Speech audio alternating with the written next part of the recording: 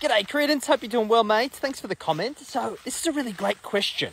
Do you feel like you need to be good at what you do before you start a business? Have a few years of the trade, willing to offer under your belt, and you also had a bit of a continuance of what do you need to know to start a business. So I do believe that the foundation of going out and starting your own business is you need to be good at what you do. However, I do believe that many employees, including myself when I used to be an employee, I spent far too much time honing my craft because I believed that I needed to be the best at what I did in order to grow and start a business. Now, in actual fact, what we need to acknowledge is that there are basically two roles that you have in a business, particularly when you're getting started. And there will ultimately become a point in time where you need to make a choice between the two because you very rarely are going to do both of them well.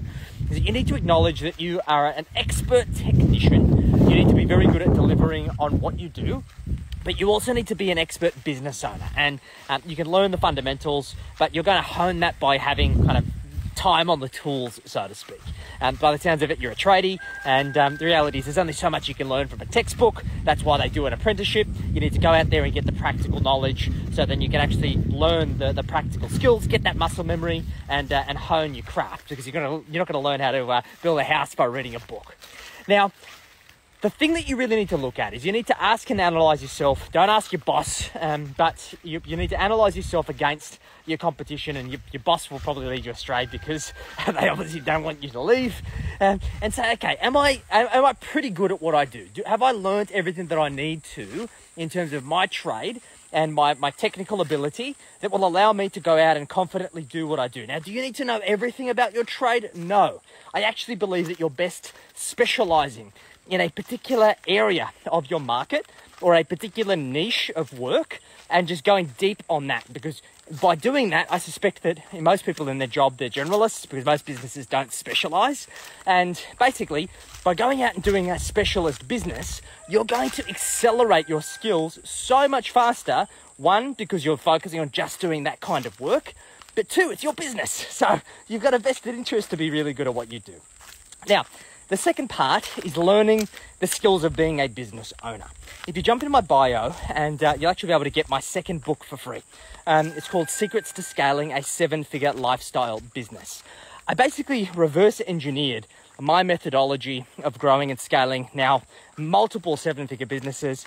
I have a business that now has over 8 figures in assets, and I've helped hundreds of my clients scale 7 and 8 figure businesses themselves. And there is a methodology to this. And the big challenge that really good people who are good at what they do struggle with most when they go out into their own business is because they've now inherited all of these extra responsibilities and they have no bloody idea how to do them, right? And what that ultimately ends them doing is they end up dropping the ball on everything. They're not good at anything in their business. So how do we overcome that? Well, you need to make sure that you're getting started the right way. So in the first part of my book, I provide you with a 1-page business plan. And the aim of the game is for you to sit down and go through that. And it's great to do now, because what that's ultimately going to allow you to do is it's going to allow you to say, okay, well, these are the gaps that I need to learn. And hopefully my book can help you with that. And there's plenty of other great books that can assist you. And it'll help you craft that strategy so you can come up with a philosophy of how you're going to go out and start your business, what you're going to do, and it'll take you through 3 components. It'll take you through the macro. What's the big picture view of what's happening in the external environment in terms of your market, the ideal customer that you want to chase, the competitors that are operating in that market, and how you plan to get a competitive advantage. Second is the micro.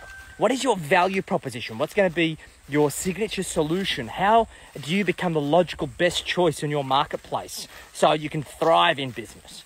And then the third part is the matrix. How do you design a strategy around marketing, sales, delivery, and growth so you can actually have a thriving business, but it's all built on the other 2 pillars. So if you do that, that's either going to help you refine your strategy and you can say, cool, I'm pretty confident, I'm going to go give this a red hot crack, or the backup plan is, well, okay, there's some more learning I need to do, but at least you now have focus on the areas that you need to improve, so then you can go and give it a red hot crack. Now, here's the kicker. I felt this myself. I had lots of opportunities earlier in my career to go out into my own business, and I didn't, because I didn't have the self-confidence, I didn't think I was ready, and I was concerned about foregoing the security of my salary, and the holiday pay and sick leave and all of these other things that I refer to as the golden handcuffs that keep you in employment. And I should have gone into business like 5 years earlier. And looking back, I wish I did. I really wish I did. I did not learn or advance a lot in that 5 years that I stayed in employment. In fact, I was a pretty shitty employee, to be fair. And I should have gone out into my own business that 5 years earlier. I should have backed myself and I should have just given it 100%. There's risks, right? But you pay a big price for certainty, and it's arguably the biggest price.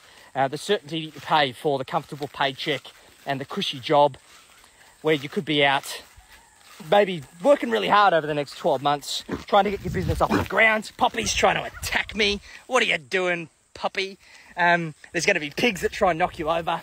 It's going to be a wild ride, but I guarantee you that if you give it your all, you follow the right strategy, you learn the right tools, you're going to advance as a tradie, and you're going to be in a far better position as a result. So any other questions, let me know in the comments. Hope this is valuable.